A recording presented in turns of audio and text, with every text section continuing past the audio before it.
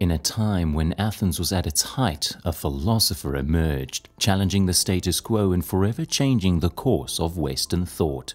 This is the story of a man whose fervor inspired generations to come. We will explore the audacity with which Socrates confronted the Athenian elite, fearlessly exposing their intellectual shallowness and hypocrisy, and how his unwavering commitment to the pursuit of truth, wisdom, and justice eventually led to his tragic trial and execution, an event that caused his name to forever be engraved in the sands of time.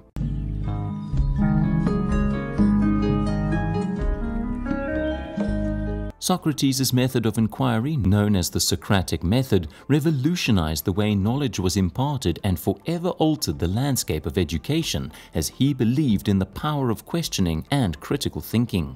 Join us on this captivating journey as we unravel the life and legacy of Socrates, a philosopher who defied convention, challenged authority, and forever changed the world of philosophy.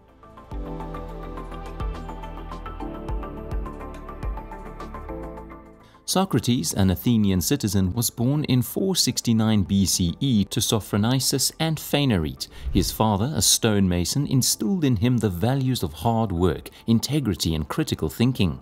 Driven by his thirst for knowledge, Socrates actively sought out interactions with renowned philosophers of his time, including Anaxagoras, Archelaus, Zeno of Elea, and Parmenides, all of whom greatly influenced his intellectual development. Socrates' education adhered to the laws and customs of Athens. He received a comprehensive education that encompassed not only the fundamental skills of reading and writing, but also additional instruction in various disciplines such as gymnastics, poetry, and music. This well-rounded education nurtured his intellectual curiosity and prepared him for the pursuit of wisdom that would come to define his philosophical journey.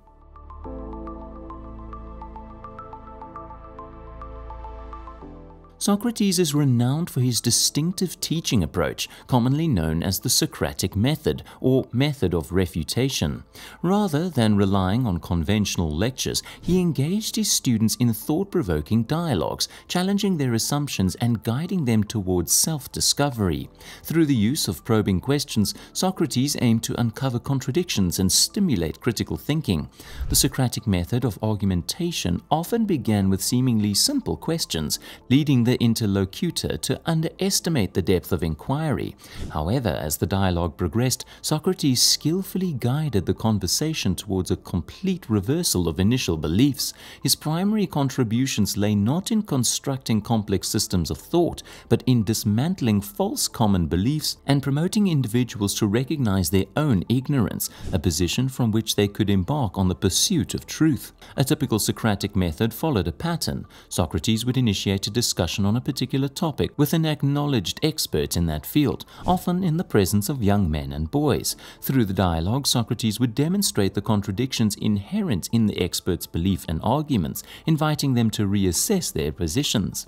In essence, the Socratic method embodied Socrates' commitment to fostering critical thinking and exposing the fallacies of prevailing knowledge.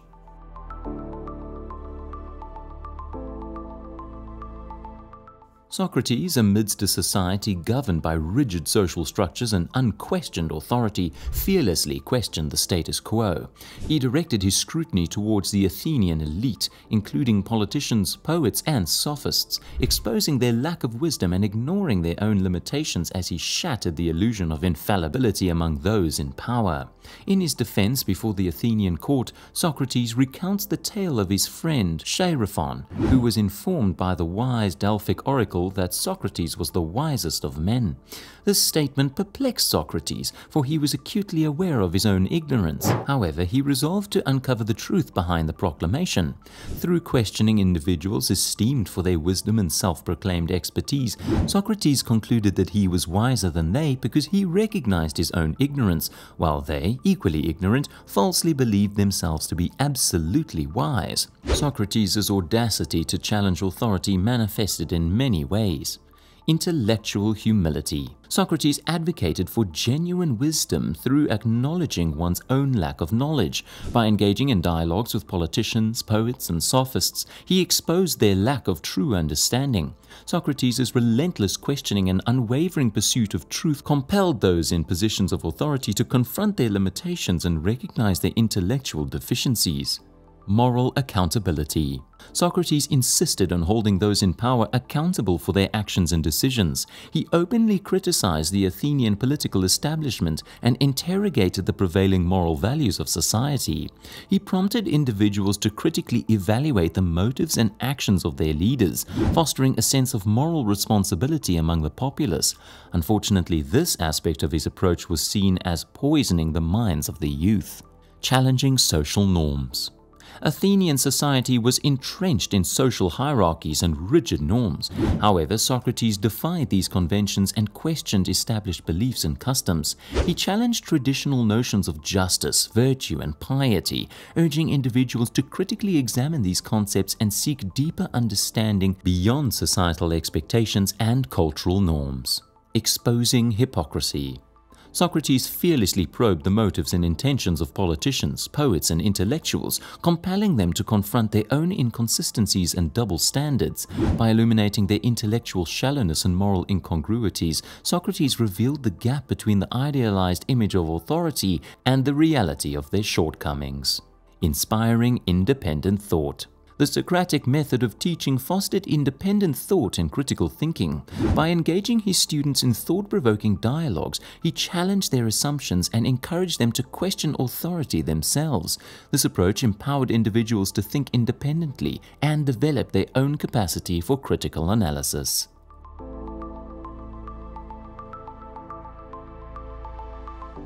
Socrates' unwavering quest for truth ultimately led to his downfall. In 399 BCE, he was accused of impiety and corrupting the youth, which resulted in his trial. The accusations were instigated by a poet named Meletus, who sought the death penalty on the grounds of aceibia, with additional accusers named Anytus and Lycon. Initially, he defended himself against the charge of corrupting the youth. He argued that he had never intentionally corrupted anyone, as doing so would risk being corrupted in return, which would be illogical since corruption is undesirable. Regarding the second accusation of atheism, Socrates sought clarification. Meletus reiterated the claim, prompting Socrates to highlight the contradiction between atheism and worshipping false gods. He asserted that he was, in fact, a gift from the gods to the Athenians, as his activities ultimately benefited Athens. Thus, condemning him to death would be the city's greatest loss. Despite his eloquent defense, Socrates was found guilty and sentenced to death by drinking hemlock, a highly poisonous plant. Instead of fleeing into exile, he chose to accept his punishment, considering it an opportunity to uphold his principles and serve as an example to future generations.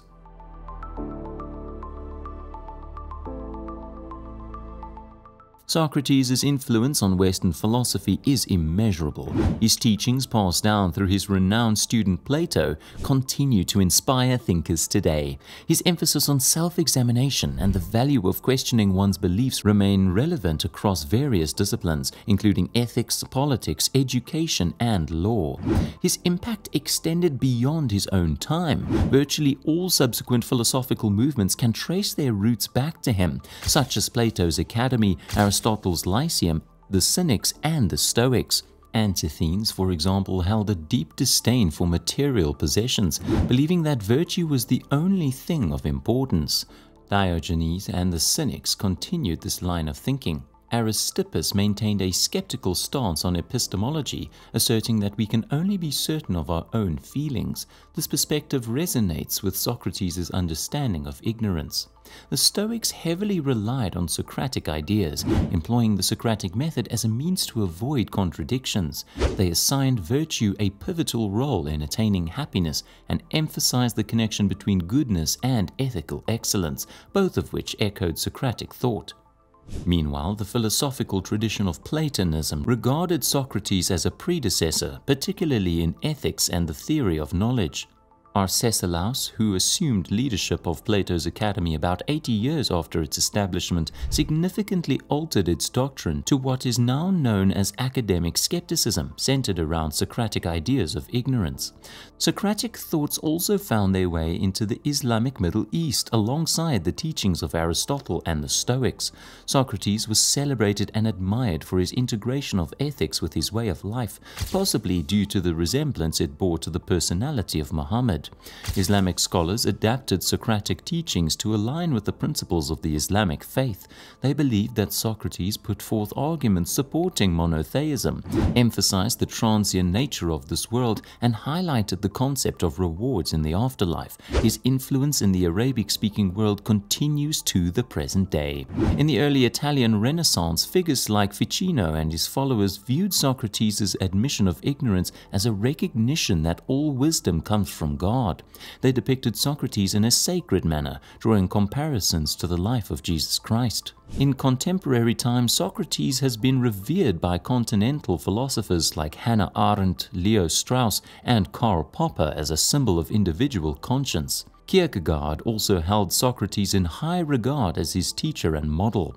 Hegel and other German philosophers of the 18th century regarded Socrates as a crucial figure in human history, credited with introducing the principle of free subjectivity or self-determination. His specific influence on the areas of ethics, politics, education, and law are: Number 1. Ethics.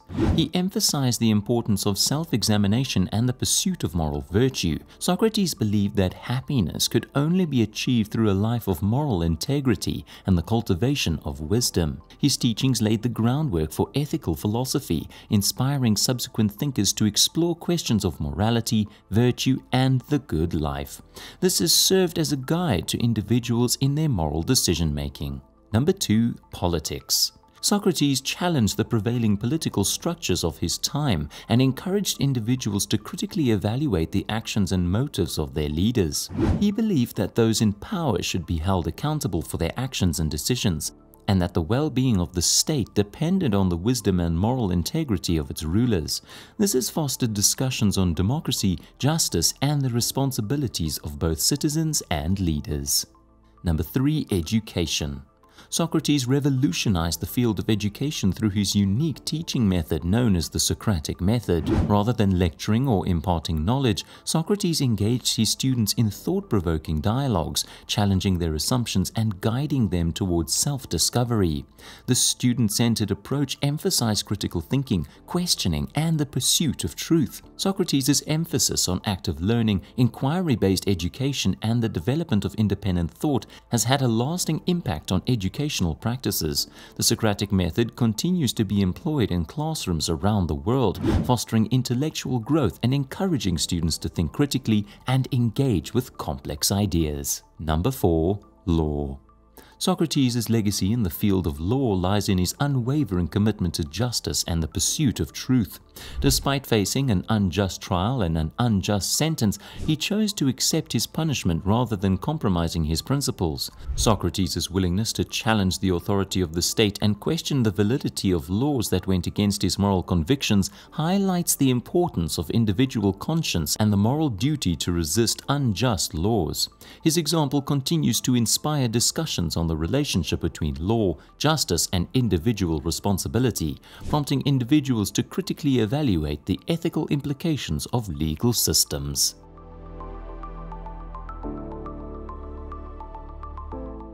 Socrates was a fearless seeker of truth and a staunch advocate for intellectual integrity.